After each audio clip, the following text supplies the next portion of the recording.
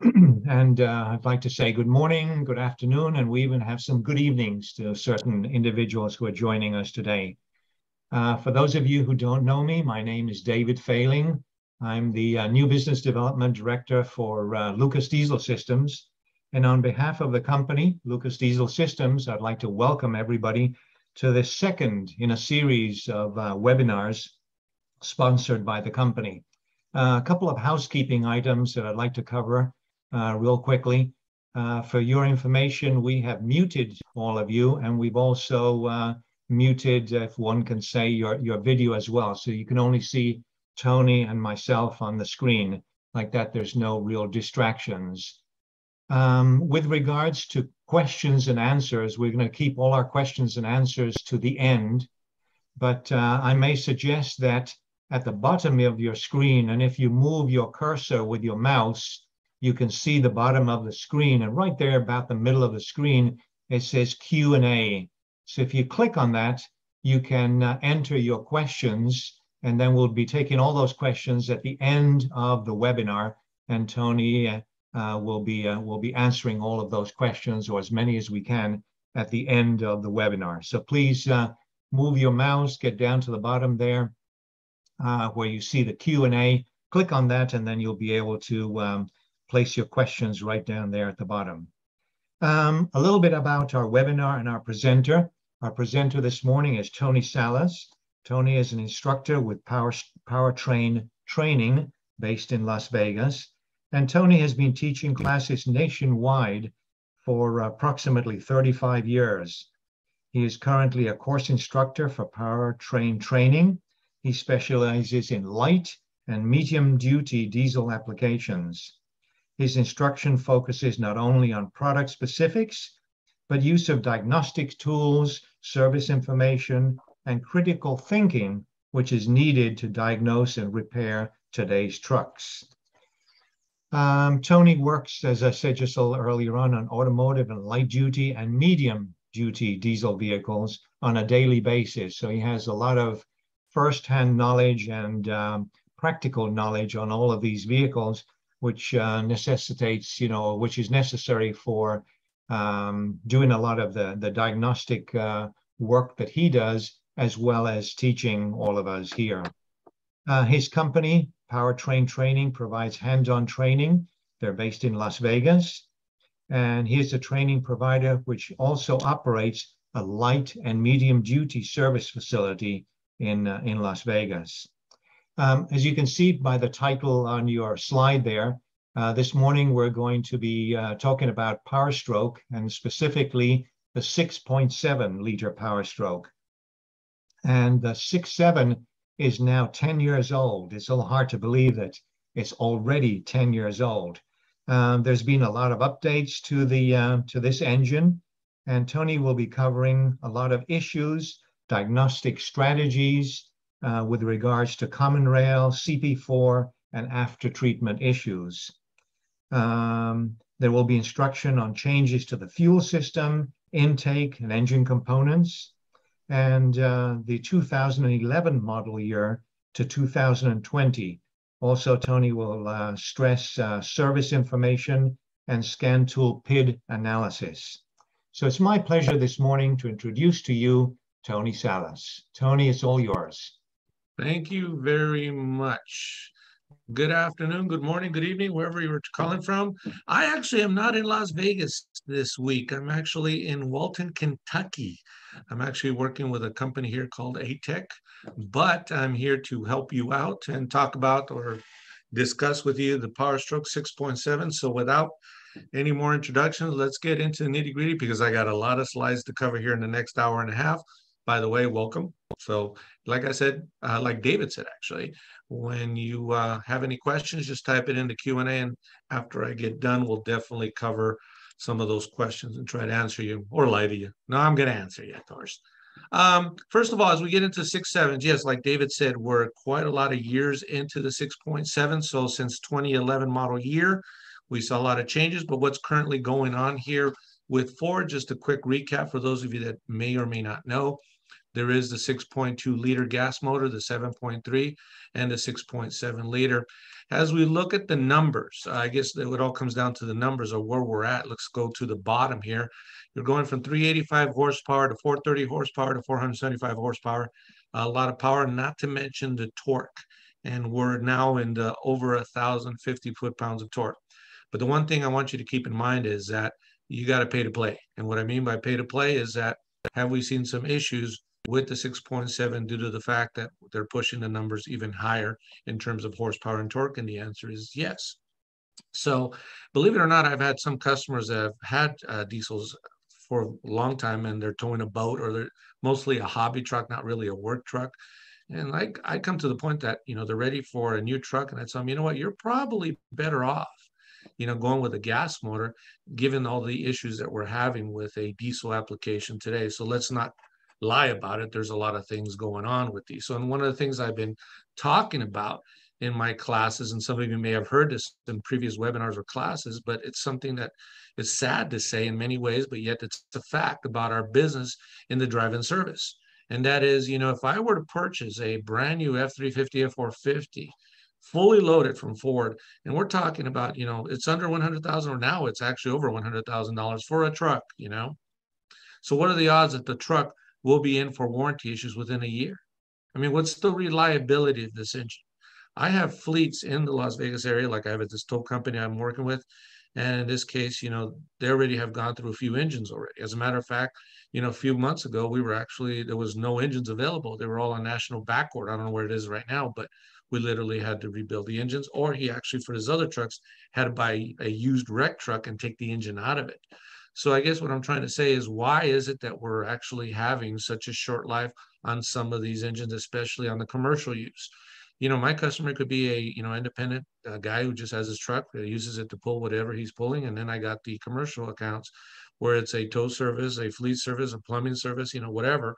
So therefore we need to, educate our customers. So that's one thing we need to hit hard and heavy, is that, are you educating your customers about what we're doing? In other words, what's going on with trucks, the oil change issues, the maintenance issues, the CP4 issues, and all these things that are going on, not to mention the after treatment along with the use of DEF fluid. We have to educate our customers to make them understand, because they cannot just be filling a truck and take off with it, So we'll get more into that. But I guess what I'm trying to say is, what has gone with the reliability? So if I go buy that new truck, how many miles or kilometers should I be getting out of this truck, So there's going to be key things that we're going to review. So what are we going to talk about? Well, obviously, we're going to introduce the PowerStroke 6.7 for those of you that haven't had any 6.7 training. The reverse flow engine, there you can see in the picture, yes, the engine is reverse flow. For those of you who never thought about or seen this, because some of you might be novices, some of you be advanced technicians. So in this case, we see that the exhaust is exiting to the valley of the engine, of the V-type V8 engine, and we see the turbocharger there. So second thing is codes. We're going to talk about DTCs quickly, about key on engine off, key on engine running, the strategies that Ford has had for a long time. So if you've been working with 6.0s, 6.4s, you know what I'm talking about. Not to mention what's going on with scan tool. We like to use the IDS scan tool, which is the Ford proprietary scan tool, along with, and we're dealing with a lot of networks issues. So that's something that's going on as well. We also have the engine and the cooling systems. Believe it or not, my neighboring shop where I'm at actually came and asked me, we don't know what's going on. We're pressure testing and we see another degas bottom. They didn't realize there's 2 cooling systems on that truck. I'm like, guys, you need to get some 6.7 training, Not to mention the EGR updates that have occurred since 2015 model year. We'll talk about that and hit you on the latest that we're coming across with the Common Rail piezo Common Rail injection. So it is a Ford engine, okay? As you know, the 6.4 and 6.0s and the 7.3s were all made by International Navistar. And in this case, the 2015 had changes. So if we start off in 2011 and we moved over to 2015, we do have had changes with the engine itself. But the Common Rail Bosch still is being used with the CP4 injection pump. So as you look at more of those of you that like to surf or play on YouTube, you're going to see that a lot of shops are admitting to the fact that they're not seeing as much CP4 failure as seen before. Well, a lot has to be how you service it. So we'll talk about the CP4, but let's get something clear. Do you understand Common Rail? You know, you cannot diagnose a high pressure problem unless you confirm low pressure. I've said that over and over for the longest time. So in this case, we're going to talk about that, and then the return. And then after treatment. Obviously, we're going to be here for an hour and a half. And are you going to learn everything and anything? You're going to learn a little bit, I hope. I want to give you something that you'll take to the shop tomorrow. But have you had training on after treatment? Because that is a whole thing that we need to deal with. And the reality is this. Does it cost a lot of money? Yes. And, you know, this past July, I did an East Coast swing in the United States where I visited several shops and did a lot of training. For over 3 to 4 weeks, I was on the road. And in this case, you know, it was interesting how many trucks are deleted. You know, certain parts of the country, the guys are still doing deletes. It's not monitors, but, you know, slowly but surely, the EPA keeps getting and nailing shops and finding shops. But I know that the independent customer is also deleting. But the problem, and let me stop here for a minute. The problem with deletes is this: you do whatever you want with your truck. I don't care. But the thing is, when we're diagnosing certain issues on the trucks, many delete programs won't let me run tests like the power balance test, or actually it shuts down. They literally turn off some needed diagnostic trouble because that would make my life easy to diagnose. So if the truck comes in for stalling or hesitation or lack of power, you know, the problem is that I don't have a code set for it. So then I got to start going from every part of that engine to see which subsystem is causing the problem. So yes, some tuners are turning off diagnostic trouble codes. So I guess what I tell customers, if you're going to delete it, that's your business, whatever, but make sure that there's an ability for me to turn it back to stock, at least for testing purposes. You may want to say the same.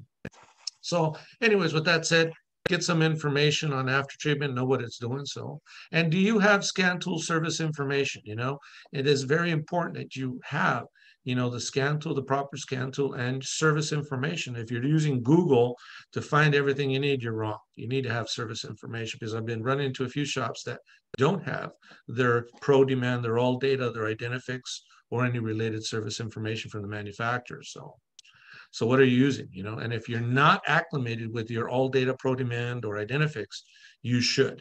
And in this case, don't be wasting time. So you should, on your own time, contact these providers and get up to date on your service information and where to find stuff. And we're also talking about the issues that we need to address, and also how to lengthen the life of your PowerStroke 6.7 or for the customer. So there have been updates, like we just saw, the 2020 update that came about, even though the 23 model's already rolling up. God, it's already been 3 years since this slide came out. But in this case, there have been numerous updates going on here, along with the, you know, the engine and the SCR and the DPF. You're going to see some differences with it. So the block itself is pretty stout, but again, it relies heavily on the engine oil. So I guess I'll throw it right now. What is one of the key items that we need to be paying attention to a PowerStroke 6.7 is the fact that it actually needs to have more frequent oil changes, for the simple fact that that engine has got some heavy congestion and heavy constipation, for the simple fact that we got carbon accumulation on the intakes, and we got soot accumulation and other issues in the after treatment and the exhaust, and that creates a problem. So as we start about talking about what I have to deal with or what I'm working with when I work on a PowerStroke 6.7 is understanding the code. And those of you that have been in my classes, you probably heard this again. What is a diagnostic trouble code? And the joke I always make when I diagnose a truck is that, you know, I look at the truck, I see the check engine light, and yes, I am going to do my strategy of diagnosing, and I'm going to look underneath the hood, test batteries, check for leaks, see what's going on underneath the engine. And then finally, when I get to the point that I'm going to scan it, you know, I'm going to look at, okay, what is going on with this codes? But Ford gives you something special. There is key on engine off self-test, key on engine running self-test. There's a series of them that you should perform. But it also has continuous memory codes and also on-demand codes. So let's briefly talk about that here in a second. But what do you have to understand? That there's a portion in the computer that's always testing, testing, testing. For example, I was talking to a counterpart here, awesome instructor here, and he was telling me how they were figuring out a problem on another vehicle, and it had a circuit high code, circuit open code. Is like, really? And they couldn't figure out the problem. The code is telling you that there's a circuit open, and your job is to follow the diagnostic chart to know where that circuit open is. Hello, you got to know this. So if you're thinking that the code is going to do everything for you, you're wrong, but it's going to lead you in the direction where you need to look at. So I'll get more into that later. But in this case, what I'm trying to say is the computer's constantly testing, and you can tell the computer to actually test for you. So here you can see an IDS screen right now, and you have to understand that on-demand codes is the product of me running a self-test. So what do? You do a key on engine off self-test just like you've done in all previous power strokes. Click, click, click, click, click, click. We see things turning on, and he's actively testing those powertrain circuits. Hear me correctly, powertrain circuits. And then what you can do is you can do a series of key on engine running tests too as well. So you can have those hard codes that the computer sets for himself, and those are continuous memory codes. While the product of doing a self-test will give you an on-demand code, meaning I demanded the key on engine running self-test to perform this. So if you ever look at videos on YouTube of these professional Ford master technicians, you're going to find out many of them are trained by Ford that they're not supposed to just retrieve continuous memory codes. They will always run self-tests.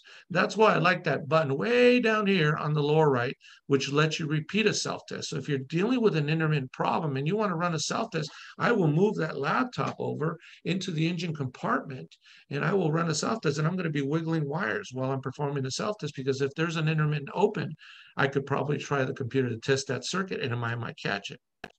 Another quick tip. So I guess what I'm trying to say is, those of you guys that are doing testing, it's a good idea to go ahead and run a self-test, but at the same time, run it over and over again. And while it's running, start wiggling wires and stuff underneath that engine compartment to try to nail maybe which circuit there is. But then again, when we look at codes, here you can see a P00BC, which is your mass airflow circuit 8 performance. Now you guys got to learn how to read the titles of these codes, because they tell you a whole heck of a lot. He's telling you that the performance is not there because the airflow is too low. I would say that the mass airflow is the #1 replaced sensor that probably 90% of them were not bad at all, because it's reading the actual airflow. So can something as frivolous as your air filter restricted cause that airflow code? And, in this case, if I follow, and that's why we ask you, because if you guys are, those of you that are good techs, well, you probably know what to do, but those of you guys are lousy techs, maybe you ought to get into the habit of reading. And what can I read here? I see the EGR system leak, damaged EGR, intake air system leak between the air filter and the turbo, intake air system restriction between the air filter and the turbocharger. Yes, we have had numerous trucks that have come in where the air filter was just clogged up, And obviously we can have some issues with the sensor itself. But what I'm trying to entertain here with you is the fact that got to do a little reading, especially those of you who are starting out or have bad habits and you haven't been succeeding. So at that point, you have diagnostic aids, and you also can review. So I can continue on with the actual process. Now, I guess what I tell technicians over and over again is, have you ever tried to diagnose and follow it by the book? And where are you going to learn along the way? And yeah, you're going to learn. For example, here it says there, we're going to go ahead and check the connector disconnect and measure the voltage. So we're going to measure some voltage there. We're going to look at the wiring diagram here in a second. But then it says access to PCM and monitor the MAF-learn and the MAF-learn idle PIDs. Record the PID values. Is the voltage greater than 10.5? Hey, okay, I'm going to verify that. Then it's telling me to do an intermittent check and tells me these steps of what I can do by accessing, again, what am I controlling here? The EGR and the turbocharger itself, and I'm going to follow these steps. In the end, it says, does the mass airflow frequency, which is HC, exceed the set limits range? I guess what I'm trying to say, it's telling you what to do, and what you're literally doing is you're playing with the back pressures of the turbo that it's created. And 2, you're actually open and closing the EGR throttle plate and the EGR itself. So therefore, there's many different things you're playing with. Obviously, I'm not going to go into details in it, but it does tell you what you're looking for in terms of testing to see what the flow is across the mass airflow. In other words, if the mass airflow sensor is reading low, it's because maybe there's low airflow, period. There's nothing wrong with the airflow, a mass airflow sensor. There's a problem with the airflow. And what are these causes that are causing this airflow? For example, can a restricted after treatment system or a diesel particulate filter cause back pressure come up, which affects airflow? Yeah, So in this case, again, you're going to follow these steps to read what's going on here. So I guess what I'm trying to challenge you with, those of you that have those bad habits, and you know who you are, you need to start following service information steps to tell you what you want to do. And when I see successful technicians, those are the ones that I can see, hey, Tony, I read step 2, I did step J8 and this and that. Now what do I do? You know, because I get often phone calls where people want the quick answer, quick fix. And it's like, no. And one of the things you're going to see here also that's out that you're going to see is the fact, is that you're going to see that, sorry, skip the slide, is that smoke testing. So therefore, you need to find now what's going on with the intake. And I've been talking about smoke testing for quite a while, but here you can see where Ford is actually telling you to pressurize the intake system to as much as 20 PSI. And those of you that haven't purchased a high pressure smoke machine, let me tell you, once you get it, you fall in love with it, because you're going to find out at least half the trucks you diagnose are going to have major intake leaks, you know, and you're losing boost, and it's affecting your mass air readings too as well, which can also cause injector quantity and injector timing codes to be set. So very important to learn off of these. So in this case, another step here to check the mass airflow operation is telling you where the frequency should be at idle, both for not only the Super Duty trucks, but also even the transit vans, if you're starting to deal with those two, but that's another class in itself there. So as I look at a mass airflow wiring, you know, I'm a wiring diagram kind of guy, and I always like to look at, okay, what's going on here? You know, one of the things we've been discussing this week, and I will talk about later, is also about voltage drop testing, you know, and we see here that we need to have some kind of voltage being applied here. So in this case, I see hot and start to run. So terminal 3 right here is telling me that I'm supposed to have, you know, battery voltage. And many guys that have replaced mass airflow sensors, where the problem was not in the mass airflow, it was in the fact that maybe it had a high voltage drop across terminal 3, or at terminal 3, better yet. So therefore, this is a heated wire film. So begs the question, do you know how a mass airflow sensor works? So in this case, you know, when we see codes that are set by the computer, you know, maybe you have cleaned the intakes, maybe you have addressed EGR, you've seen, and you still got mass airflow codes. Well, it could be maybe an electrical problem going on with it. So you need to verify the signals, the grounds, and especially doing a voltage drop test with power. So something you got to pay attention to.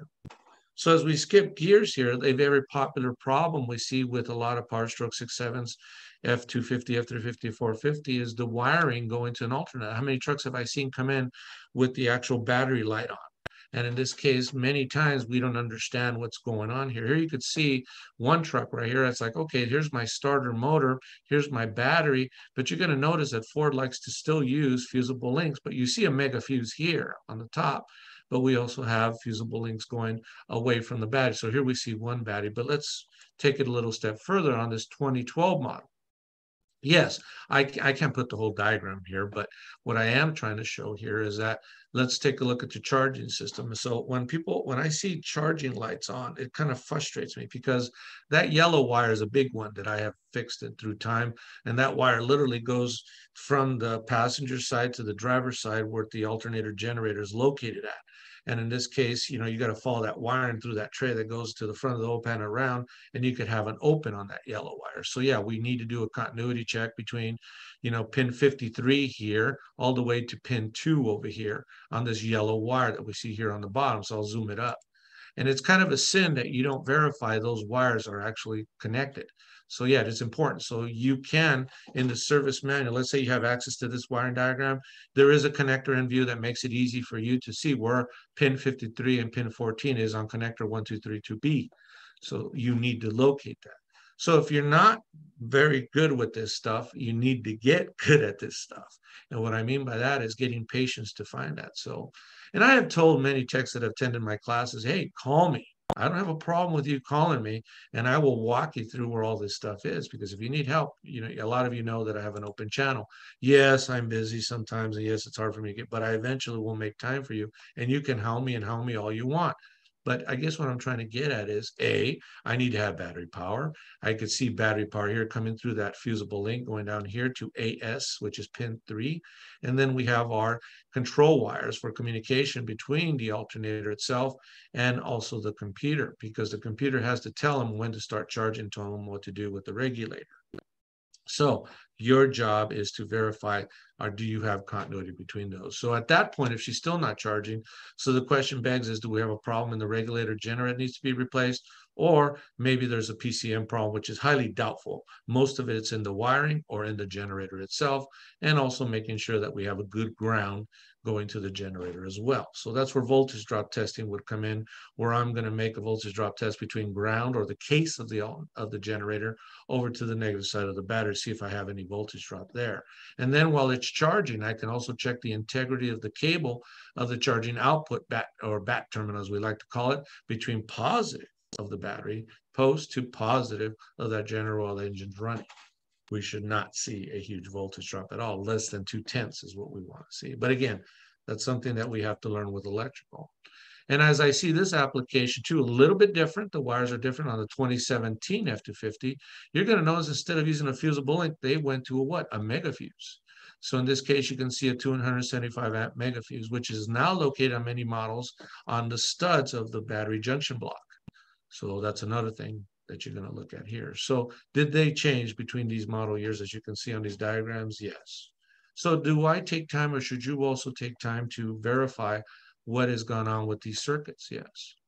Now, if you're looking for information, there are charts here. Like I just talked about the alternator generator. Look at all these codes you have available to you that you can go to these prospective pinpoint tests that aid you in diagnosing. So if you cannot turn off that battery light off, shame on you, because guess what? In the service manual, you have all these codes, and these are the pinpoint test charts that are there for you.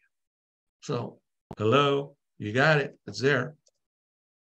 But then again, it gets even further. For those of you that are weak in this area, is understanding what's going on with networks, you know. And what I say by networks, we've been talking about this, and guys still don't know. For example, pin 16 is battery power, 4 and 5 are your grounds. CAN communication is taking place between 6 and 14, and then we got medium speed 2, and also we have the low speed CAN. And I've been showing this diagram. This is an early 2012 model. You can see here of the data link connector. And you know, you're going to have issues where you're going to have no communication, or you're going to have portion of the network. So the big thing I see a lot of different training companies, my competitors, are selling you on, and that's okay, is to, you know, how to diagnose when you've got network issues, you know. And for those of you who've never seen this, it's like here's pin 6 and 14 of your CAN, of your high-speed CAN, then there's your medium-speed CAN on 3 and 11. And you can see how it immediately splits up, but we're going to follow just A and B right here. So we're going to continue with the circuit on A and B, and you're going to see that this goes to an array of different modules right here. And then it goes over to J and K, and as I follow J and K, we're going to see, again, eventually go to the diesel PCM right there. But hold on a second. On the other side, we have another perspective CAN network within the PCM that goes to the glow plug control module. And if I continue to the next slide, it goes to the NOx sensor modules. So have we seen issues on the networks in many different parts of the network that can actually shut down? I mean, look at all these 2 wire setups right here. Grounded at one perspective circuit. Let's say there's a short to ground corrosion or something. You know, what's going to happen there? And what's going to happen is that it can actually literally intermittently shut down the network. You know, I've been showing this video for quite some time now. I don't know how well it's coming on your end, but you're going to see that, look at the temperatures on the top, and you're going to see the multiple messages. Some of you may have seen this. There are many issues that can cause this default action that a early model 6.7 PowerStroke 4 product can do. Again, replaying it one more time. Again, this truck only had 29,000 miles. This was actually my first 6.7 that I dealt with years ago. And what I'm trying to show you is that we had a problem. So this is a crank no start problem. And obviously I could tell you the whole story, but time is a little bit of essence here. But what we found out is, you know, it was no communication there. So one thing I've been talking about, and a lot of guys have been giving me good feedback about this, is that you're going to see there's the transmission connector, there's your engine connector, and then there's your body connector. Well, in the event that it's not communicating on a 6.7, it gives you that erroneous message, you can actually disconnect this middle big chunk guy, and that's the engine connector. Well, guess what? When I disconnected this engine connector, that computer came to life and was communicating. Sure, it had a lot of code set because that engine connector is off, but we isolated that, hey, the computer's not bad. It's now communicating through the actual body connector. So here's a clue. If you ever worked on 6 liters and 6.7 liters, please note the body connector has all the body, it has all the communication and also the power and grounds that power up this computer. So you can literally unplug this engine connector and this transmission connector, and the computer should be able to be programmed and should also communicate. Now, why am I doing this? Because the computer did not communicate, or you got a crank no start issue. So food for thought there. Again, engine connector, remove it. In the event you have a communication problem, that's a good head start. Now, could there be other issues in the rest of the network like I just showed you in the wiring diagram? And the answer is yes. So with that said, you know, we understand that CAN toggles between 0 and 5 volts. And in this case, you can take your meter, you know, you're like, you connect your scan to, hey, it won't communicate. Okay. Let me quickly go to 6 and 14. So I'm going to go to 14 and ground, as you can see here on the image. And I'm going to check to see if I have that average voltage. And how much should that average voltage be? As you can see on the meter, it should be 2.5 volts. So in this case, that's what you're looking for, is 2.5 volts. Then you go to 6, see if you have 2.5 volts. So if you don't have 2.5 volts, you know, that means you have something grounding or something wrong with the circuit. So it starts with you looking at the wiring diagram. Let's start off here, and then we're going to start moving around to see where I'm dropping, you know, that signal. Where's it dropping the CAN network? So again, quick note, 6 and 14, 2.5 volts, which you should be measuring. Okay, moving along. Initially, the 2011 PowerStroke 6.7, you know, had, and they still do have, the cab chassis, and they also have the Super Duty pickups. Now, the Super Duty pickups are better known as the wide frame, while the cab chassis are known as the narrow frame. So you're going to notice that the horsepowers initially were 300 on the cab chassis and 390 on the pickup Super Duty pickups.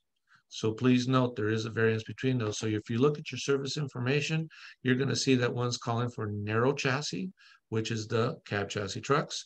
And then you got the wide frame, and that is the Super Duty pickups that you see there. Now, if you've been working with these engines, what's been the #1 complaint? A lot of complaints, but oil leaks, right? Oil leaks, those of you who've done these, are no fun to do, especially that upper oil pan we see there on the bottom. We see a lower oil pan, but in this case, it is no fun. If you take the cap off, you know, you got to still remove the transmission. Not a fun job to do, major hours to do a oil. But always remember something, that if you have repeated failure, even though you went buck wild with that you know, that silicone seal, whatever you're using to seal it, it is in my hopes that you understand that we don't have excessive crankcase pressure, which is blow by. So always keep that in mind, because what is the #1 problem that I'm also top 10 problems that I'm dealing with the 6.7s is excessive blow by.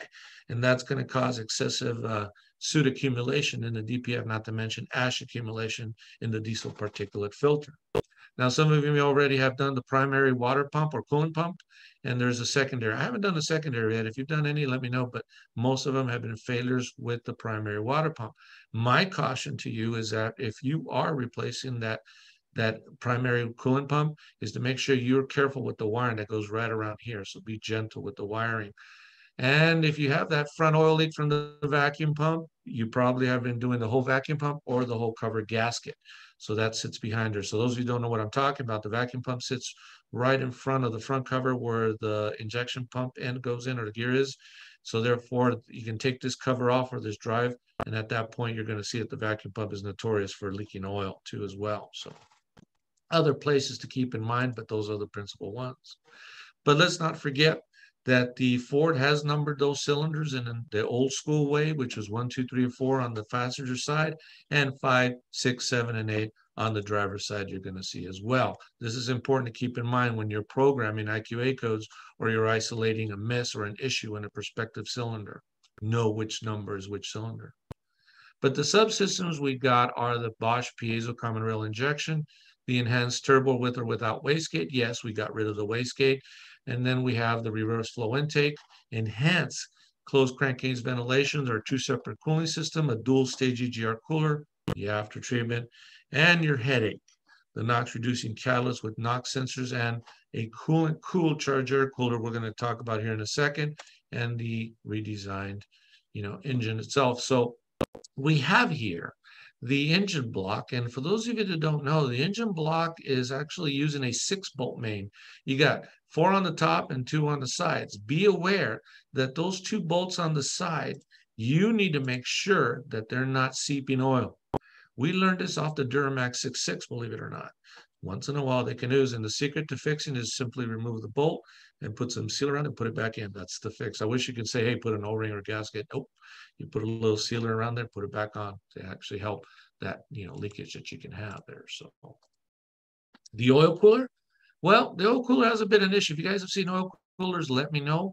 But in this case, you're going to find out that they've changed the design through the years where the bolts are now all external. On this early model, actually, they were 2 on the inside, 2 on the outside, if I remember correctly. I could be wrong. But in other words, there were some bolts on the inside and some bolts on the outside, inside and outside. So obviously, it removed well, it wasn't too hard to take that lower oil pan off. So that was kind of nice as well. But you know what? I don't know what's wrong with some of you guys. This was, in my opinion, was a great idea. It was a quarter turn. So if you still come across some that still have it, this is a quarter turn drain valve. I just did an oil change before I flew out. I had to do some quick services and maintenance on some of my customers' truck. It ain't fun changing an oil on a truck that you just did a regeneration on. The oil's hot and I got to get the truck out of here. I got to go. And, it's nice to stick a 3/8 drive extension in here, give it a quarter of a turn, and boom, you're training the oil. Then a quarter of a turn, you put it back on. So sadly, Ford has eliminated this. So therefore, if you need to buy another pan because some doofus McGroofus actually, stripped this, you got to put the stamped steel style pan with the traditional oil plug. So those of you that have done that, it's ruined those plastic plugs. I don't like you because you're making my life hard. Anyways, if you've been watching what's going on with engine oil, you know that CK4 is the latest oil. So this is an early model picture that I took. You're going to see 10W30 is the recommended oil. That's what Ford does recommend. And also the 5W40 for severe use. So if you look at the service manual, yes, you can still use 15W40. But those of you guys that live in that stuff that you get snow, it gets cold, it's okay to go to 5W40, not to mention you can even use 030, 040. But please note, CK4 was not liked by Ford. So if you haven't seen the video on YouTube, go ahead and look at it on YouTube. Ford does have a channel where they talk about this issue. So therefore, please note that when you're looking for a good quality oil, it has to have the Ford designation of WSS M2C 171-F1. That is what Ford's calling for, because if you go there, you're going to see a link right here on the bottom, and there is a website that Ford has that actually has the recommended oils that are meeting the Ford requirement, not just the SAE or API requirement. It meets also Ford's requirements. So Ford has done testing. So here's the deal. People often ask, what's the best oil to buy? And they'll ask me, hey, Tony, you got a diesel. What do you use? And I tell them whatever's on sale, as long as it's CK4, along with the 171F1 certification. And you know what's funny? And I'm not trying to advertise for them, but I call my local AutoZone here, and the AutoZone actually had, we got STP oil. I'm like, well, send it down. I looked at the bottle, and guess what? It had the CK4, and it also had the Ford and the Cummins and other diesel manufacturer certification. So was that oil good enough? Not only did it meet the minimum standards for CK4, but also for the 170F1. And that's what you need to look in the bottle. Obviously, if you have a preference for an oil, that's what you like, just make sure it meets the Ford recommended oil guidelines. And always remember something, never associate synthetic oil with extended life. You can't do that. No. Synthetic oil, multi-grade oil, fine, whatever you want to use. But understand that they're both at the mercy of whatever's in that crankcase. So therefore, if you know diesels, especially with today's diesels that are running over 30 PSI a boost, you're really pushing those engines. And with the congestion and constipation that I mentioned earlier, that oil's taking a big punishment. So should you be doing 10,000-mile oil change intervals? The answer is no. At least no more than 5,000, guys. So keep that in mind. All right. Speaking of oil, 6.7s are also coming in with the oil light on. And let me tell you, if the customer drove it in and they've been driving with the oil light on, if it really had low oil pressure, guess what? That motor would have been destroyed. Just note one thing, that it's the oil pressure switch, just like we saw in previous PowerStroke applications, but there's also an oil temperature switch. And these two boogers are notorious for leaking or seeping oil, causing oil leaks. So if you're doing the oil pressure switch, guess what? Do the oil temperature as well, And as we look at the engine, please note something. if you're trying to cover your butt, and what I'm about to say, some of you might not agree with. I respect that, but desperate measures, desperate times kind of thing. We traditionally have seen seals right there that, you know, my professor said, if you got a rubber seal and that's all channeled in there and you put it up against the engine block, you torque it to specifications. Well, guess what? I have done that and I get leaks. So now I'm at the point where I'm using a sealer, and I'll tell you what I use. I'm not going to lie to you about it. I actually use the right stuff. That's my favorite. And I actually put a little thin bead around that rubber. You're like, Tony, you're not supposed to do that. Well, guess what? I have wound up with oil leaks, and I cannot spare the labor for me to tear this apart because of an oil leak. So if you want to do the same thing, but I'm just telling you what this guy does here. You know, that's what he does. Yes, I'm guilty of doing that because of those reasons of oil leaks. So with that said, let's move on. Yes, I got a lot to cover here. The cooling systems, as you know or may not know, there are two cooling systems, two complete cooling systems on a 6.7. You got total of 4 thermostats, 194, 201. So they're staggered differently. And then on the secondary system, you got a 140 and you got a 113, but they're on opposing sides of the radiator. We'll show you here in a second. Let's move on. There you can see your traditional 2 thermostats on the primary side, which again will go to how much temperature? 201, you know, 194, 201. And in this case, you're going to see now they're still using the quick couple connection. Some of you like them, some don't like them. But the only thing I thank God for Ford is that I can't tell you how many times these little clips have flown off and I'm trying to find the bastard, don't know where it went. Well, you can now buy them from Ford, these clips now. So that makes life a little easier, you know. But as I look underneath the truck, you're going to see that there is your 2 radiators. So please note cleanliness and making sure you got adequate airflow, because, you know, I live in Las Vegas and we get that heavy heat. So therefore it gets really hot. So we can see problems because of inadequate airflow. So airflow is very critical here. Now, in this case, you're going to see the radiator on the primary system. We have our degas bottle and we have our front cover there, but you can see you can't see very well, but there's the actual primary water pump we must have. But again, this is your primary system that's cooling your EGR coolers and your oil coolers as well. So therefore, we see that there. There's our traditional thermostats. But then we got a secondary right there. So we see the secondary system. And the one thing that I'm concerned about has always been that charge air cooler is liquid cooled. So this is a liquid cooled charge air cooler, guys. So if you're not good about maintaining the coolant, that's why these products actually give you a check coolant light. And in this case, that check coolant light is telling you to check the coolant, but not just to see if the level's okay. Hello, no, we'll cover that here in a sec. But note that this secondary system actually not only cools the transmission oil cooler, but also your EGR cooler. But this stopped in 2015. They got rid of secondary cooling in 2015. But you also have the fuel cooler. Quick trivia question. Why do we use full fuel coolers? I'm waiting for answers. Really? It's a fuel condenser. In reality, a fuel cooler is a condenser. It ensures that the fuel does not go into a gaseous state. It stays in a liquid state. That's why many common rails use it. So there you go. Don't say I didn't teach you anything. All righty. There you go. By the way, look at these hoses. Do you see any straight hoses here? Talk about making money off of hoses. You know, because here in Las Vegas, where I live, you know, you actually have something called dry rot. And dry rot, you know, eventually is going to require hose changeouts here. So that's a problem that you're going to see. There's that charge air cooler I was talking about. Again, you may want to spec these. I've already replaced 2 of them already on a 2013 and a 2012 model. So in this case, you want to make sure there's no evidence of coolant inside that charge air cooler. So be aware of that. Now, when you look at the engine compartment here, it's kind of a sin the way this was designed. Fans are supposed to pull air in, you know, pull air in. And in this case, follow the airflow here. Where's this air going to go? So you can fairly say that there's some horsepower loss because of the airflow coming in. So more than ever, why you need to make sure there's no blockages or dirt that's forming between the radiators and the condenser and everything that's out front here. So bear that in mind as these trucks are aging.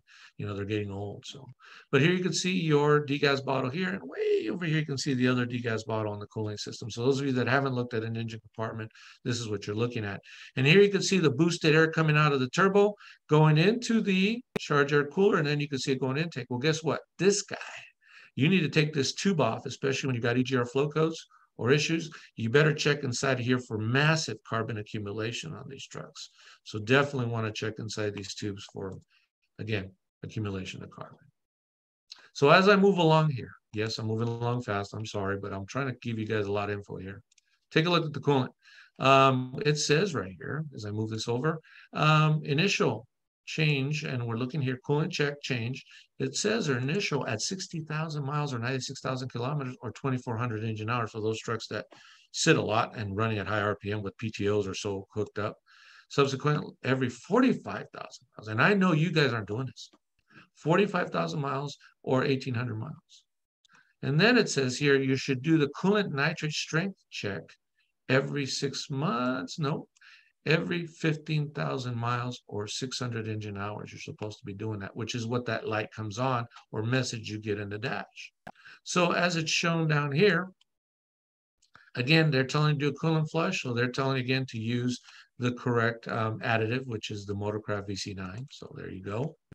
And obviously, you want to keep an eye for hard water. Us in Las Vegas, we have very heavy water, so we actually use distilled water with the coolant mix, or we'll buy the 50-50 mix depending what coolant I use. So what you're supposed to be doing is you're supposed to actually be using the test strip. Here it is from AccuStrip.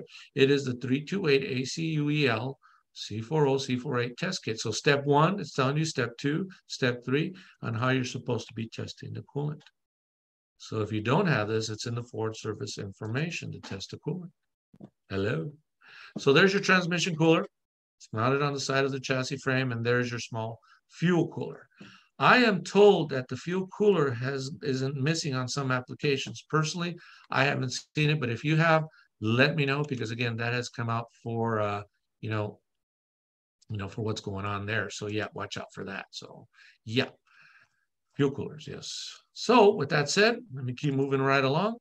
The EGR. All right, so if you got EGR and this truck idles a lot or does a lot of idle time, that's the worst thing for it because we're going to see carbon accumulation. But please note, there was a difference between the 2011 to 2014s and then 2015s and on.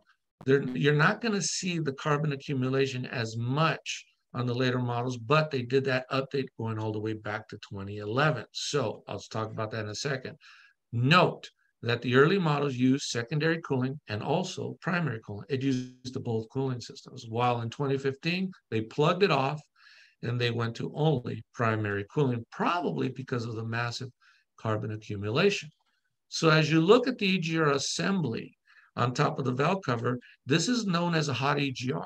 Hot exhaust gases come in first towards the EGR. I mean, think about this.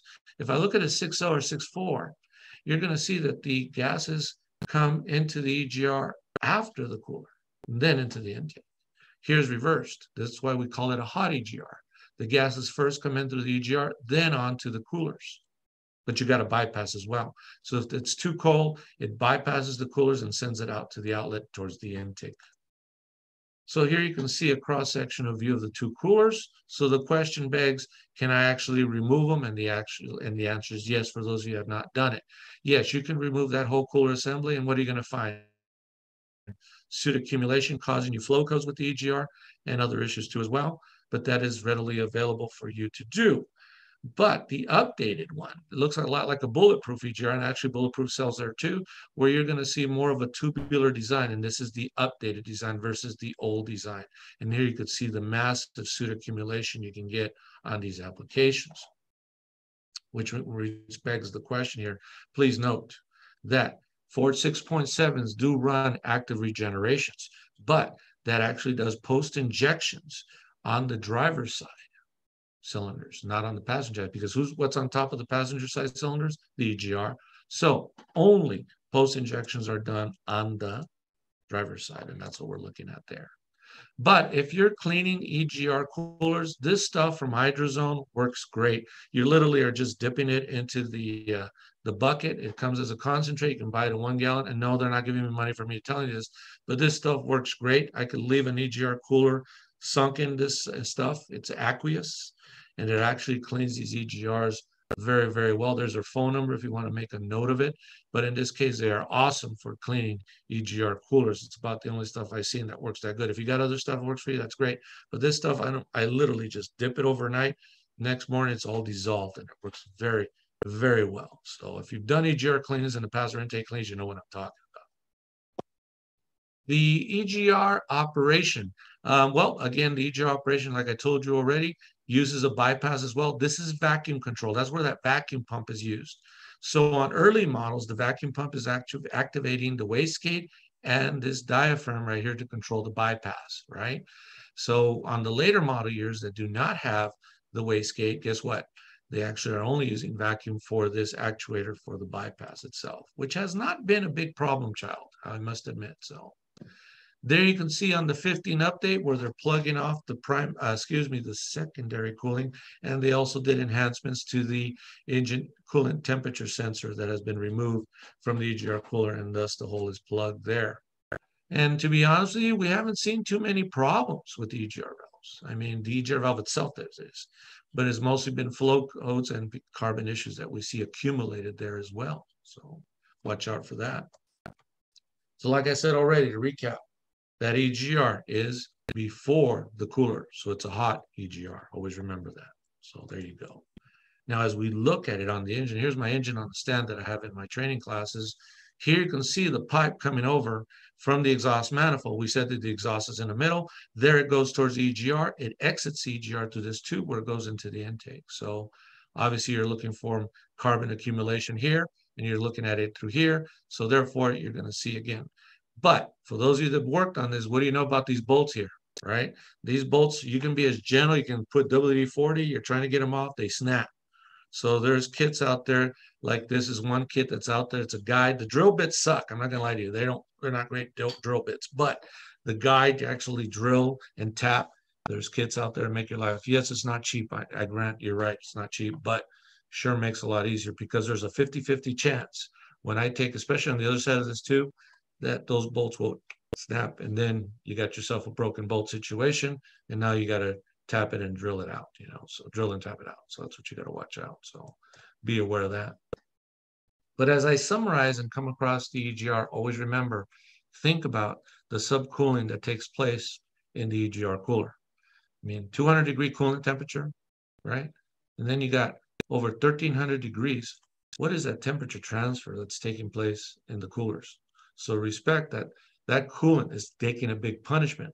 That's why that coolant must be maintained and observed, like we told you on the previous, slides that I showed you this. All right, cool, very good. We're almost up on the hour. We got half an hour to go. But again, what is reverse flow engine, right? That means we are flowing exhaust out of the middle of the valley. What are the concerns about these trucks? The high cost, but also, again, the maintenance and emission controls. We're going to get to that here in the after treatment. And what is a diagnostic trouble code? A test, right? And why is there a key on engine off, key on engine running? Because you're actually telling the computer to test those powertrain circuits. And which are the pins dedicated for CAN? 6 and 14. What are the 3 connectors on the ECM? Body, engine, and transmission. There you go. And what are the thermostats at opening temperature for the secondary cooling? Anybody? Hopefully you know that one. So yeah, you got to know those thermostat opening temperatures. So there, we covered that when it comes to that. And where's number 1 at? Passenger side. And which side is used for post-injection for regenerations? Driver's side. What is the recommended oil for PowerStroke engines? 10W30 for normal use. And for severe duty, 5W40. That's what you're going to see. And what are the 2 sensors next to the oil filter? We just saw them. The oil pressure and oil temperature. Hot or cold EGR? Oh, come on. We just said that one. Hot. And how many coolers? That's, spell check problem there. How many coolers used? 2 of them. And is it changed in 2015? Yes, they went to a tubular style EGR cooler, which is updatable back to 2011. So, all right, moving on. We've got time here. We're doing good. We're doing good. At this time, what can you do for the vehicle owner to lengthen the life of the 6.7? Service it. Oh my God, servicing. Here's the thing. What's a 6.7 use? 12, 13 quarts, right? You put that on an F650, 750. That's not a whole heck of a lot of oil, especially if that truck just literally runs all day long, idles for long hours, runs hard, idles long hours, runs hard. You're beating the holy bejesus out of that oil, So it isn't surprising. We see engines going 80 to 100,000 miles, and that's it. What can we do to do that is to service it and change that oil, right? And then for the common rail injection system, You want to service that fuel filter? Yes, we do have CP4 pumps that are going over 300,000 miles, guys. Honestly, that's true. So therefore, the secret is to service. Why do you think I tell my customers you may want to go to gasoline for what you're using it for? And why do I tell them that? Is because they're not working it hard enough. So that's another thing. But also you may want to evaluate the suit load. One thing that I've always said is, excuse me, is if the truck's coming in for service for an oil change, wouldn't it be a good idea to run a regeneration so you can burn all the soot? So when it leaves your shop after you do the oil change, it's not doing any active regenerations going down the road, and it should improve your fuel economy. Ever thought about that? Yes, sell that regeneration before that oil change, which is an hour labor is what we usually charge. So if again, excuse me, if significant part load are loaded, yeah, run a stationary regeneration if you have to. And also perform the cooling testing as we were talking about. Definitely want to do that. And ensure the DEF fluid that you're using is certified. So most of you buy it prepackaged. Those of you that are buying in bulk, make sure you actually are careful about that. And more than ever, train the customer. Tell them, hey, this is DEF fluid. I actually, get my phone and I actually go on YouTube and I pull up the AdBlue. There's some animations that show how the DEF fluid's injected. Because when you're selling a DEF fluid injector or an after treatment parts, it's a hard sell because they don't understand what's in the exhaust. They think there's just a muffler down there, if that. All right, let's get into common rail. Common rail, what can I tell you? High pressure side, low pressure side, and return, right? Well, my first suggestion to you, if you want to make your life easy, you may want to purchase the caps. Those caps, they go where those injector lines go. And as you know, the high cost in diagnosing common rail is the fact that these injector lines are not reusable. They're not reusable at all. So with that said, caps can be your best friend. And what I mean by that is, for example, I got a truck that's come in and I'm doing a crank no start condition now. I can see on this cantle I am not meeting the rail pressure I need. Well, before I get started, I like always to remove the pressure control valve there on the back on the driver's side. So I like to get to this guy first. Why? Well, I want to know if the system's contaminated. And in this case, by easily removing, so yeah, I'll take the inner fender cover on the driver's side and I can get in there with my wrench. I'll loosen that puppy, take it off, and now I'll crank it over, have somebody crank it over for me with a tray there. And I'm going to see what that fluid's like. No, you're not going to have high rail pressure, just be liquid just running out because you're got nothing you're pushing against. So in this case, I'm checking to see if that, is contaminated. So if metal flakes or dirt or grime come out, it's kind of a red flag. Yeah, the system is contaminated. And if you've been working with common rail long enough, you probably know that. What is the number one enemy of common rail? Contamination. So yeah, contamination is the number one enemy. All right, well, I got a new thing to add now. For those of you who have already seen this, guess what? I got an extra special now. Now it's happened about 4 or 5 times, twice in Vegas and twice with my other shops I deal with, is you get to you can't build no rail pressure. You probably get maybe 300 PSI. It's gotten to the point that you got to do this. Number one is I like to take the 2 lines off the injection pump. Yeah. And what I'm going to do is I'm going to have the lift pump pressure still going to the injection pump. So you got to get creative with the return system. But what I'm trying to do is with lift pump pressure coming towards the CP4 pump, I'm going to see if I spit out fuel out of that injection pump. So it's going to cost lines here, that diagnosis. Yes, I know. Why am I doing this? Because what we are finding now with the erosion going on with the nozzle, and it's getting worse. You might agree or disagree, but we were seeing a lot more. We have seen the erosion of the nozzle of these injectors. And what's happening is that we're now getting compression spit up through the injector itself. So when I first saw it for the first time, the mechanic I went to go work with, he's literally cracking the line after doing a crank, and you can literally hear a big psst. In other words, it would always have air in it, and we wouldn't build pressure. So now it's at the point where we need to do an air pressure check if we're still not building rail pressure.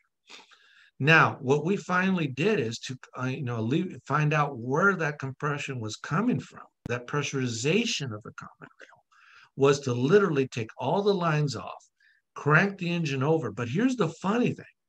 One, as soon as we were cranking, you hear coming out from from one injector. But on another one, we crank, nothing. And all of a sudden, after 2 seconds after we were done with the crank session, all of a sudden, two injectors on opposing sides chucked out air. So in this case, yes, there is a breakdown internally in the injector. I understand that. But what I'm trying to tell you is that how many times have we diagnosed a common rail problem where we got no rail pressure, but we're trying to see which injector is the problem? Well, now that injector is pressurizing the whole fuel system on the high pressure side. So I'm like, okay, the thing is, what a lot of guys, novice technicians have done, this is where it gets bitch in the butt real bad, is you replace the injection pump because you won't build in rail pressure. You put the new pump on, but this pump is getting bombarded with compressed air from the cylinders because of a bad injector. What's going to happen to that injection pump? So I come into the scenario and I'm working on this, and sure, we find out pressurized air, but then after replacing the injectors, guess what? It still won't pressure up. Well, it turns out that, okay, let's take off these two lines and let's see if it actually spits anything out. And turns out we have CP4 failure again. And it wasn't because there was a fault per se from drivability. It was because that compressed air, or that, that pressurized air from the compression actually hurt that new CP4 pump. So guess what? Got to replace the CP4 pump again. So I guess I'm getting to the point where if this truck sees a lot of idle time or runs continuously, you better start doing a compression check off the injectors. You're like, huh? Yeah, Tony made up tests now. Yes, and it does work. You need to make sure you got no compression coming up to those injectors in the event that you have low rail pressure. I never thought I'd be saying that. I know.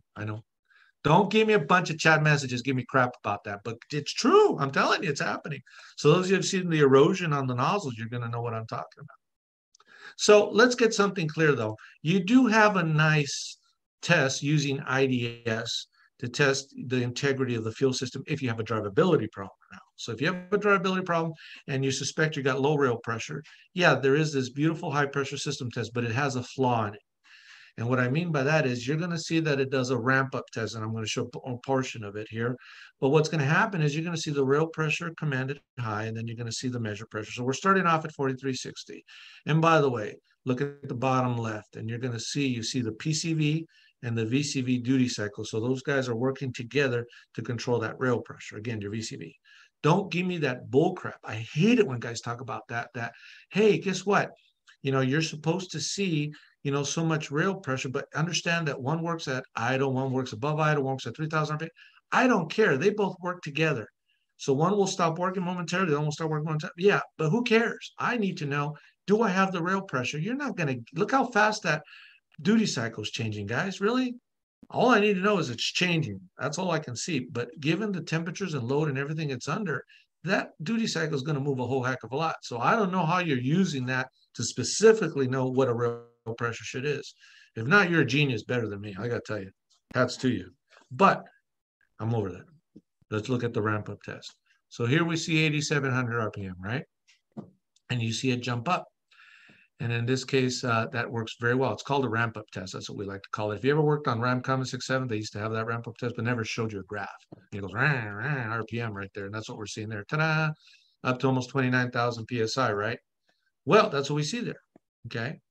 Now, the problem with this is always remember, this is a no load test. And what I mean by that is the truck is not loaded. So this does not replace you to go on the test drive and put it on full load, you know, maybe power brake it if necessary, to see if you're not losing rail pressure at that point, because that has been known to happen.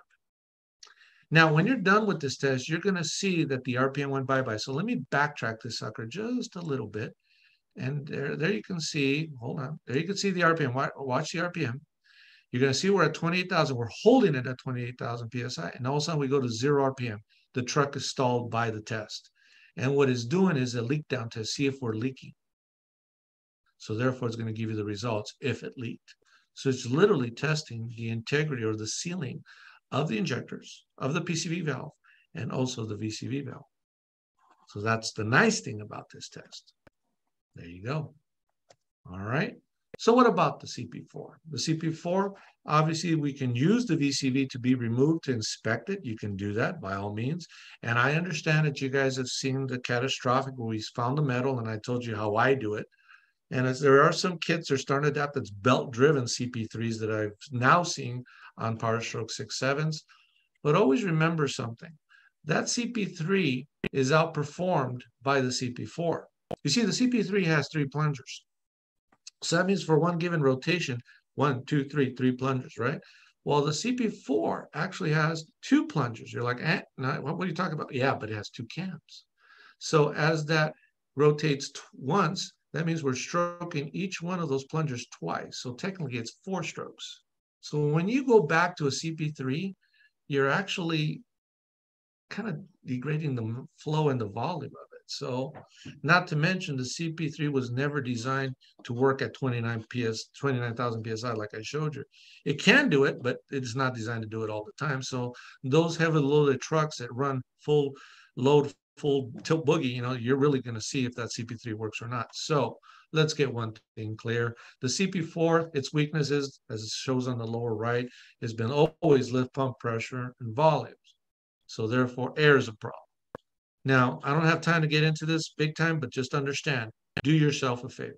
If you're changing fuel filters, go ahead, prime the system up. You're done replacing the filters. Prime it up, get it going, right? At that point, once you fire it up, like an early bulletin that Ford put out back in 11, stated, let it run between 10 to 15 minutes. Hell, I go 15 minutes, so I'm done. I go wash my hands, I go work on something else. I'll let the truck idle because you want to make sure it works all the air out. There you go. And there's the cam right there. There you can see how there's 2 cams. So it strokes each per 1 revolution twice. You thought I was lying, huh? There you go. So on the high pressure side there, I told you, you can take the pressure control valve off and you want to find out if there's contamination, but do me a favor though. Once you put it back on, make sure you torque this puppy up. Don't leave it loose, because if you leave it loose, you're going to have a leak problem. That's going to go into the return. So this line right here is going to return. Bear aware of that. So we talked about the PCV and the VCV and how they work with the CP4. There you can see my engine on this is a 2011 model. Here you can see the lines are crisscrossed. But once again, are the lines reusable? The answer is no, can't use them. But nothing substitutes. This is my favorite thing about IDS is that you can actually do what? A power balance. So in this case, by you doing a power balance test, you're testing the integrity of each cylinder. But hold on a second. You're seeing that I'm killing 1 cylinder at a time here. Obviously, if there was a miss, we would have a little valley formed because of the miss. But please note, what about if you actually have mountains or peaks? That means that injector is overfueling. Especially with the nozzle starting to stick in the road, you got to look for that. So sometimes I'll leave the graph running, I'll leave the engine idling, and at that point I'll make sure that I don't have any potential cylinder overpowering the other. So again, I'll have it like this, and as the engine's running, it should stay like this. But if I start to see peaks or valleys, but peaks especially, that means that injector is overfueling and overpowering the rest of the cylinders. So what I like about the power balance graph is that it leaves a signature. So I can literally see how all the cylinders were working here. So know how to use your power balance graph. So on the piezo common rail injector, what do we see? Well, we see that the top of the injector is an upper and lower piston, right? And the piezo stack works on a concept of expansion, contraction, expansion, contraction. So that's what the electricals are doing. Yes, it does work with high voltage and high current, but it happens so fast. Unlike General Motors, where on the Duramax, they put orange wrap or accordion wrap on the LMLs. You know, Ford doesn't do it, because it happens so fast. But there's still a minute danger. So you want to be careful when you wiggle those harnesses or you work with those harnesses. But common rail injection is not a common rail class, but common rail's always worked on the concept of pressure differential. What I mean by that is, you know, you got this nozzle opening, so we play with the pressure above and below it.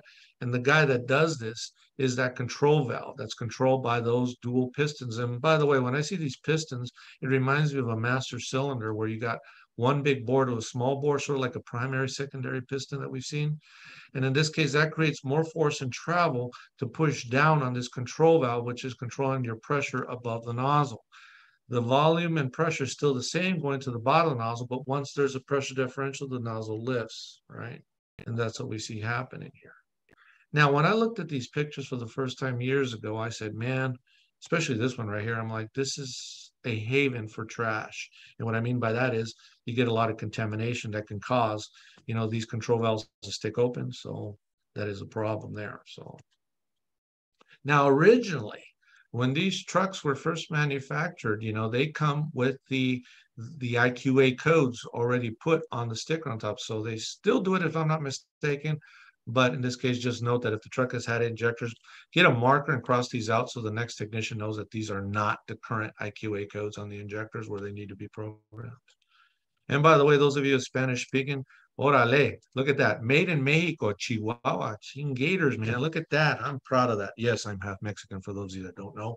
So therefore, mira que lindo. Look at that. Made in Mexico. We do something good. Orale. There you go. Okay, I'm over that. Anyways, moving on. You like that, huh? But in this case, as we see the 6.7 evolve, we're going to see that the fuel filter has changed. You're now going to see 3 ports. So as we saw there earlier, please note that technically the 6.7 has 2 return systems. You see the return coming off to the PCV valve and the injection pump. So that's 2 returns right there. The outlet of the PCV and the outlet of the pump. But the return off the injectors, believe it or not, goes to the inlet of the lip pump pressure coming in towards the secondary fuel filter. So in this case, that's always been that way. So therefore, that would mean that return pressure and lip pump pressure are the same. So there you go. But before I get more into that, please note that there have been updated changes to the fuel filters. And in this case, you saw the flat style with the different system, but what has also changed is the location of the lip pump. You see now the lip pump on the newer models are all in the tank, no longer in the frame. So on the early models, like this one, we actually saw the filter and the pump assembly all right here. And by the way, you see that big nut on the bottom? That's a 3234. I hope that most of you know there's a notch that has to line up here. And I got a video on my YouTube channel that talks about that in this case where I see that happening. And a lot of trucks where the do-it-yourselfer didn't know, because you really got to put some muscle as you're tightening that canister to get that mark to line up. So be careful about that. So here you can see the drain valve of the straight style, and then you got the old traditional round style where they had the filter in there. So is it a messy affair? Yes, it can be messy. And here you could see the early style fuel filter. Now, I also have another video where I talk about this on my YouTube channel where you can get air in here. How many times have you guys have changed filters? And you prime it and you fire it up and you get a low rail pressure, low lip pump pressure indication on the dash. It'll turn on the check engine light. Sometimes you'll just pull this line off and it's going to burp a lot of air. And if not, you're going to connect a hose here to a canister or a container. And what you're going to do is turn the key on and literally push that air that gets trapped here. Yes, air sometimes gets trapped here on the top of that filter. And that's what you're going to see. And note, from the Ford service information, this pump, when I see guys put aftermarket, you know, FAS or Air Dogs, whatever, I'm like, you got to understand, this pump is doing a good job. Look what it's capable of, 120 PSI. So it actually pushes to the 10 micron filter, but it's got a lot of punch in it. So like even the Ford service information here says is that it can actually supply 3 times the maximum amount of fuel. There you go. Now, as you know, lip pumps have been using an inertia switch, okay? Don't forget about the inertia switch. Those of you who don't know what inertia switch is, that's a switch that's designed to shut off the pump in case of like a front-end accident. It opens the contacts, and it is resettable. And usually in the owner's manual will tell you where it's at, but it's usually on the passenger side, either on the side of the glove box or underneath on the kick panel, depending on the year model we're talking about. But as we look at the overall newer systems, once again, where is the fuel pump located at? It's in the tank.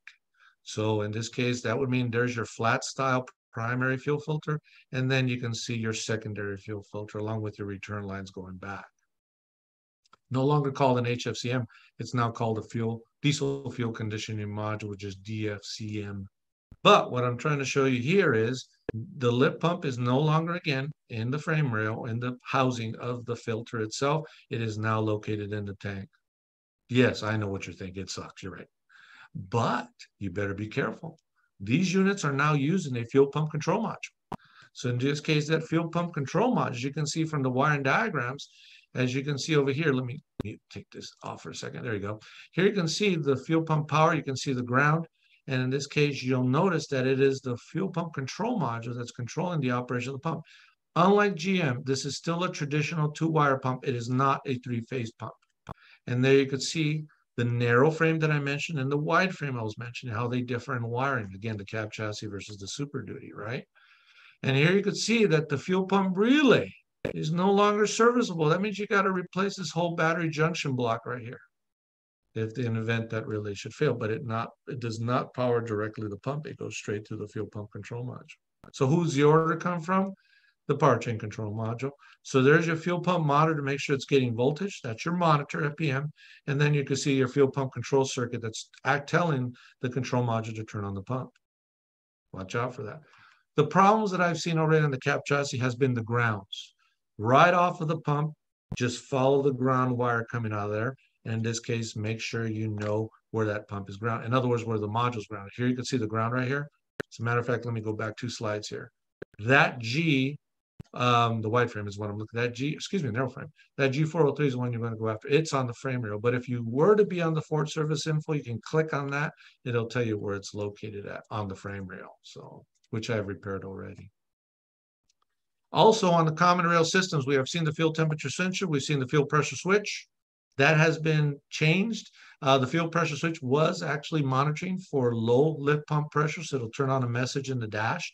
So that has been now a 2-in-1 sensor that we see now. That's very new that we see now. So, but it doesn't make sense if you don't know the components. 4, what is 4? The CP4 pump. 5 is the VCV. 10 is your PCV. 9 is your driver's side rail. And 2 is your passenger side rail. 1 is your injector line.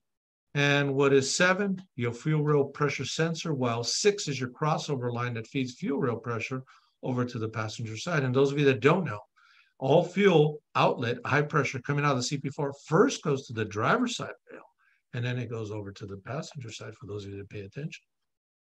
Now, Ford does not give us any recommendations on the actual fuel trimming.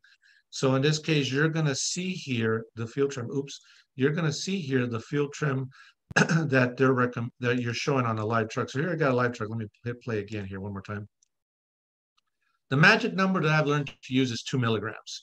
You're going to see that there's microgram changes. These are the normal changes in fuel volume that the computer adjusts, and he only tests at idle at operating temperature. So in this case, we're looking at these and paying attention to. So I have made the assumption now. I'm trying to get more clarity from people from Ford on it, but it's 2 milligrams. If you have anything different, let me know. And no, I haven't been able to look at the Q&A because I'm moving along right now. But note that you can still see. So if I get a truck and I got over 2 milligrams, that's a big red flag that something's definitely wrong there. So remember, milligrams is thousandths of a gram, micrograms is millionths of a gram, and that's what you're looking at. All right, as I'm approaching my timeline here, and I still got to mention after treatment. Do you have a diagnostic plan? If you haven't, make one up. You better be not using that Scanto first. You should actually be open hood and check the batteries, check connections, check for everything that's going on. Hell, does the truck have fuel? Is the air filter clean? So obviously there are many possibilities, but many people say, hey, Tony, I don't even know where to start. Well, it starts with you having a diagnostic plan, and that's part of our diagnostic strategy, which is, what is the complaint? Verify it. How many times have I had customers in the past, and yes, this is a true story, a long time ago, where the customer was complaining about light on dash, and turns out it was the what? What light do you see right there? The seatbelt light, not the check engine light. So yeah, it's a good idea to verify. You open the hood. What's the condition of the batteries, air filter, and so on? What about an air filter? That's all dirty. Obviously, there's the safety items, belt, hoses, and wiring. And you want to eventually, from the 4th to 5th step, you should be at that point, scanning it and run your key on engine off, key on engine running. Obviously, I don't know what the problem is. Is it a hard start? Is it a crank no start? Is it a drivability? No problems. So when we scan, you actually will see that when I scan, I'm going to get a series of codes. So as I start a session, I'm going to see a list, an array of codes that can be set. Here I got a whole bunch of them, which is fuel rail pressure code. Here I got, I got a whole bunch of stuff. And you're going to hear me say that this truck has no love, but I'll mute that. But look at all the list of codes I got here, right? So in this case, I see fuel rail pressure low. I see cylinder 1 contribution problem, cylinder 6, right? And I'm going on and on, turbocharger and all that. And I'll give you the answer right now. You know what the problem was with this truck? Was A, a restricted diesel particulate filter, and B, it was caused because of a clogged air filter like you just saw in the previous picture. All those codes because mostly the cause was an air filter restricted. And believe it or not, this truck saw a code for restricted air filter. Again, that's why you got to have a diagnostic strategy, because it'd be a sin that you try to run a regeneration without ever looking at the air filter first. I keep saying that over and over and over again and again. If there's an issue with drivability, how has that affected the after treatment? And then again, it's an engine. What's the compression of the engine? You know, that's what you want to look out for. So as I move ahead, turbos, my biggest thing with turbos has been the fact that they're Garrett style and there's never been an indication of vane position. So in the early years, they had the cab chassis, which didn't have the wastegate, and the pickup had the wastegate, but then they got rid of that in 2015. But I hate it when I see oil leaks at the base of the turbo. And what that usually causes is that technician didn't torque those bolts to specification and used a new gasket, you know, so that can be your issue too as well. But in 15 through 19, they updated the turbo. But my problem was, once again, is Ford was not monitoring the position of those vanes. He guessed where the vane position is at, but we didn't know. So if you ever played around with a variable vane turbo, these variable vanes have the habit of actually, you know, of creating back pressure. And unlike General Motors would use the same turbo back in the day with the LML, they actually were monitoring the vanes, and Ford never monitoring the vanes. So when I see the injector nozzle issue, I see the issues going on with even valves, you know, a lot of it has to do with the excessive heat created by the back pressure. So with that said, please note that these turbos, again, do create a lot of, you know, a back pressure. So therefore, those vanes, as you can see on the animation here, are actually, again, not monitor their position. So as they close, right, they're creating excessive back pressure. So with that said, as I move along, again, time is of essence. Always remember, smoke testing the intake is a good idea. So get a high pressure smoke tester, because the new turbo for 2020 has made me very happy. Why? Because now, with the use of an actuator, external actuator, we can see the vanes open and closing. And at the same time, we see what? We see that he's now monitoring those vane positions. There you go. Keep that in mind. So obviously there have been changes to the intake. You can see the early style versus the new style. There's a lot of different changes taking place now on the engine, right? But always remember that vacuum pump can leak oil and is designed to use with the early model wastegates and the EGR bypass. Lastly, real quickly, since my time is almost out, diesel oxidation, SCR, DPF. If you haven't taken after treatment, you need to take after treatment, you know. So maybe we'll be offering classes on that, but I do have them on my website as well. But in this case, the DPF, DOC, well, heat is the name of the game. As we look at this newer image that they have, heat is the name of the game with this. So we need to understand that it needs to be actively hot. But you need to know what you're looking at with these lights on the dash. So we know that active regeneration takes place where the injectors are literally, you know, pumping fuel into the exhaust, right? So as you run a regeneration, you're going to see those temperatures climb. So as I pull this one up, for example, you're going to see that as you run a regeneration, let me play this here for a second. There's a series of things, but you can also get errors too as well. So those errors that can be about, you know, here we can see that the DPF regeneration was aborted.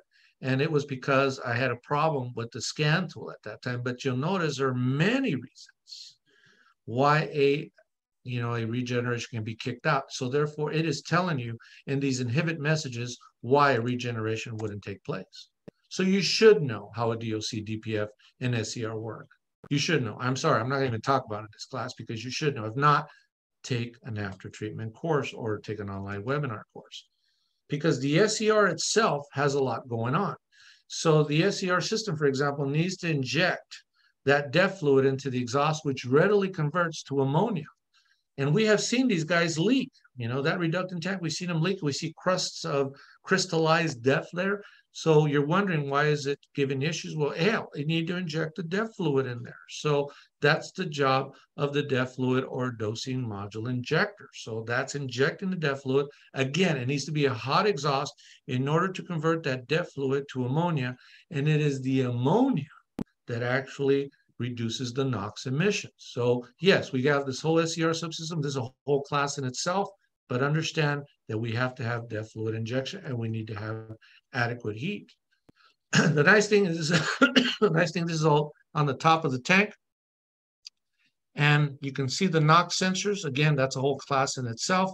Note that there's a lot going on right there. So it all works together. As a matter of fact, the glow plug control module, in my opinion, should not be called a glow plug control module. It should be called a heater control module, for the simple fact that it controls the heater for the tank and the lines, and also the heater for the fluid itself, along with the operation. So let me end it with this. Here you can see on this truck that I have a light on. Yes, that's a light on. Look at it right there. That is your NOx reducing light telling you there's inadequate NOx reduction. Now, what's happening is that the truck is going to derate to 50 miles an hour within how many miles? Let me go back again. Within 44 miles, it's going to derate to 50 miles an hour. There's no check engine light, mind you, but it's going to derate. You're like, well, hold on a second. What's going on? Well, it's because this light or message is telling you that there's inadequate NOx reduction, or B, he hasn't been able to verify NOx reduction. Get that clear? So obviously there's no diagnostic trouble code set because I got no check engine light, but it's threatening to derate me. So what did I simply do? Well, I know that a possibility could be that maybe it's not measuring the NOx reduction for the simple fact it hasn't gotten hot enough. Maybe this truck has a lot of idle time. So therefore, we do the regeneration, as you can see here. But what I'm trying to show here as I move along in the video is that I ran a regeneration. I got it all nice and hot. And believe it or not, even during the regeneration, it actually was monitoring NOx reduction between NOx sensor 1 and NOx sensor 2. So what happened? I did the regeneration. And now, and you can see it was a hot day when I did this regeneration in Las Vegas, 111 degrees. But you'll notice that as I'm finishing up the regeneration, you can see this bar right here is almost done with the regeneration. What you're going to be able to see is that the message went away. So it's no longer threatening to derate the truck. So I guess what I'm trying to say is you got to understand what those messages mean on the dash, especially that I call it the sideways ice cream cone symbol right there, that one right there. So therefore, understand that, you know, that guy right there is telling you inadequate NOx reduction, or I haven't been able to confirm NOx reduction. What do you think? Well, Mr. David, I am just about done here. Just about done, and your voice is going so much talking. Take a quick break, Tony. I know. So take a little drink of water there and hold on for a little bit. We have a few questions, if you wouldn't mind trying to answer these questions.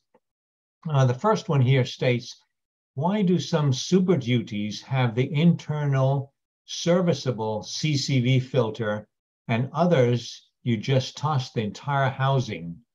These are big contributors to high crankcase PSI when clogged. Yes, you're right, Alex. You're right. Why do they make it that way? You're good as me. You would have to talk to somebody at Ford. I don't know. But in a way, we can say that the fact that we can, you know, replace that internal serviceable filter, that makes it nice.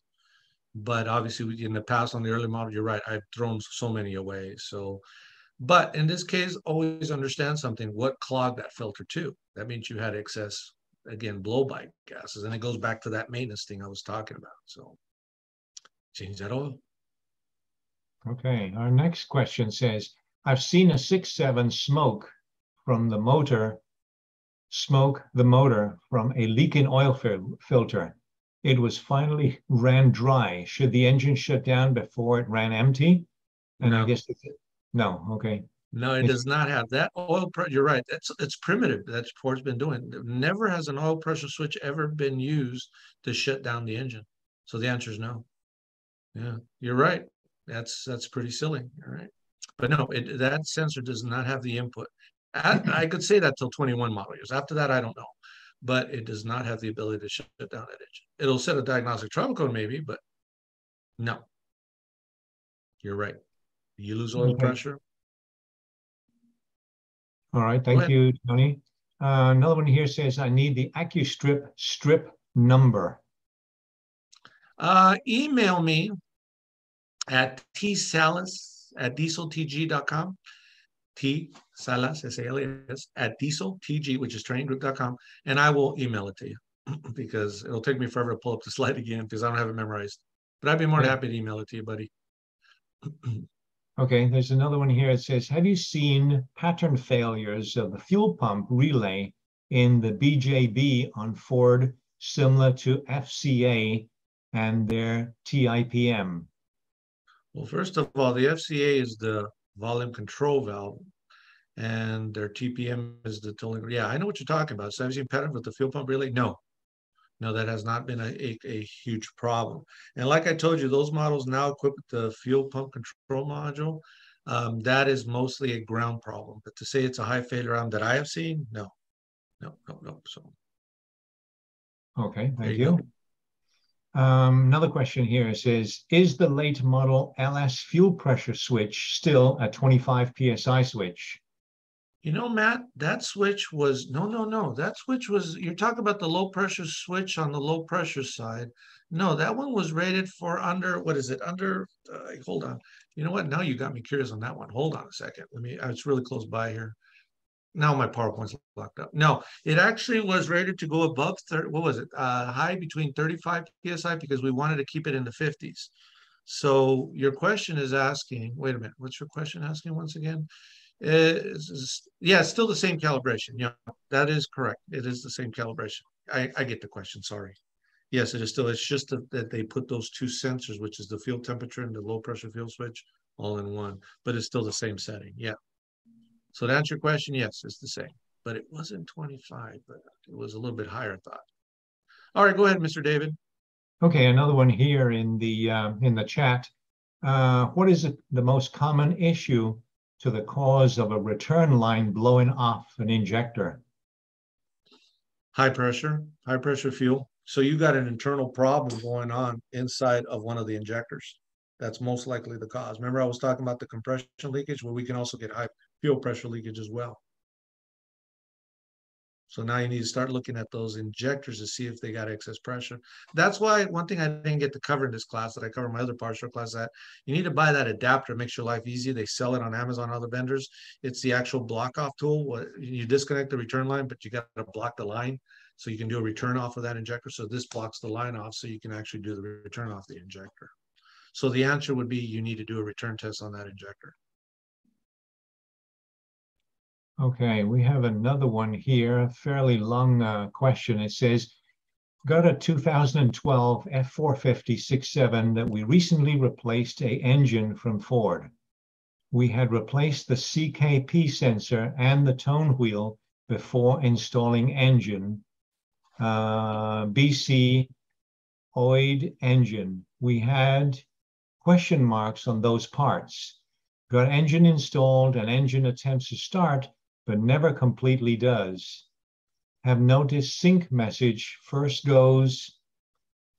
Sorry, here the text is really small. Okay, that must be a little better. Let's start again. It says, got a 2012 F450 6.7 that we recently replaced an engine from Ford. We had replaced the CKP sensor and tone wheel before installing the engine because old engine, we had question marks on those parts. Got engine installed and engine attempts to start, but never completely does. Have noticed sync message first goes yes, then no, and then back and forth, mostly no. Install new cam sensor and have attempted to monitor signals with scope to watch for the signals. No real good on scope usage, but thinking there could be an improper timing mechanically. Need to have someone review a snapshot. Any other input? Good. Actually, one of the guys actually put a complete story on the scoping of that on our Diesel TG forum. You Okay. may want to reference that, but given the fact that you're not syncing, is telling me we got a crank cam problem. So my question to you, and you may not like this answer, is when you put that tone wheel on, that whole little hubby thing that for the tone wheel for the crank sensor, did you use an air gun on? Because hopefully you did not distort it or hurt it. So you may want to start off by scoping. So you need to scope. So you got to definitely know what the scope is. If you want some samples, we do have, I think it was Matt that put it up there, that actually shows a crank and cam signal. So usually when I've seen this kind of situation, sir, it has been the fact that somebody did not install that tone wheel correctly, that little hub magnet thing, which is your reluctor wheel. So I would do that. But tell you what, I'll make it better because time is of essence here. Give me also an email at tsalas@dieseltg, and I'll further discuss it with you on that. So tsalas@dieseltg.com, and I'll further discuss that with you. But yeah, I'd be looking at that tone wheel going on there. And yes, is not good. We got to verify what's going on there. So, Okay. but I'll further go with that. I think, Tony, that's about all we have time for at the present time or today. I'd like to thank everyone for participating here in this webinar, and especially Tony for giving us such great information. That was a wonderful webinar, so much information, and we really, really appreciate that. I recommend all of you look at our Facebook page and the rest of our social media, LinkedIn, Instagram, Twitter, for information on future webinars. We're going to have another one in November, another one in December, and then we're talking to Tony as well for more webinars next year. So if anyone has any suggestions, recommendations, what you'd like to hear or see in future webinars, please let us know, and we'll try and take that into consideration. In addition, we'll be at Apex in a couple of weeks' time. We'll also be at HDAW in January. If you're going to these shows, please look us up. We have a booth at each one of these trade shows, and we look forward to seeing you. And with that, we'd like to wind things up. Thank you once again for your attention and for participating, and we'll see you again in November. Thank you. Thanks, Tony. Goodbye.